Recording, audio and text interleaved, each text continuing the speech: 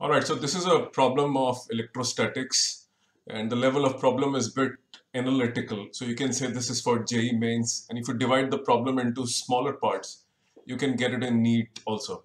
The problem says you have graph given, which is electric field versus distance graph, and there is a small charge which has been kept at the center of a spherical shell. So the moment you heard the word spherical shell, you have a thickness, the inner radius and outer radius. Now if you look into the graph, you can see the graph actually represents electric field, and it is falling down, and then it becomes 0 from 2 to 3, sorry, I think 2.5 to 3, and then 3 onwards it again falls down. So you have to analyze the graph and understand what is a charge which is on the sphere. We will do it in our next numerical, but for the time being, understand what is the situation and how to read the graph. Thank you.